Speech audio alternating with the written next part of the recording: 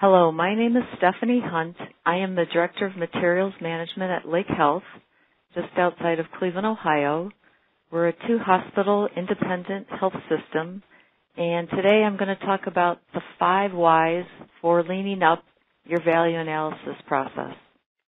Lean thinking continues to emerge and embed its ideas into our traditional ways of thinking about value analysis and healthcare.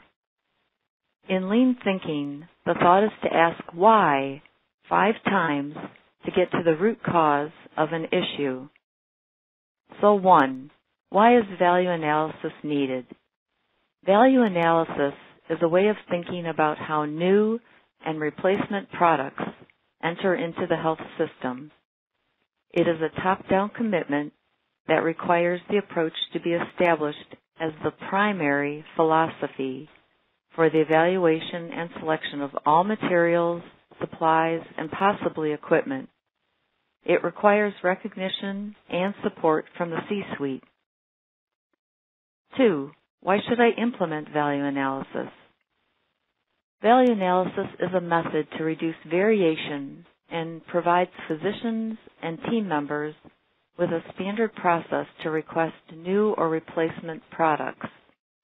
It is also used to reduce and track costs and improve performance through cost-effective utilization of products and services, all while maintaining or improving the quality of patient care. 3, why do I need a standard process? Google defines a process as a series of actions or steps taken in order to achieve a particular end. Value analysis provides an avenue to request, track, and evaluate products being brought into a facility. It includes the ability to validate safety issues and acceptability through a trial and evaluation process, and to assess the financial impact to measure cost, quality, and outcomes. The request defines the expected outcome and outlines if it meets a specific need, cuts waste out of the process, or is cost-effective. 4, why lean value analysis? Lean principles, in general, teach how to eliminate waste from a process, identify gaps in a process, and reduce variation in a process.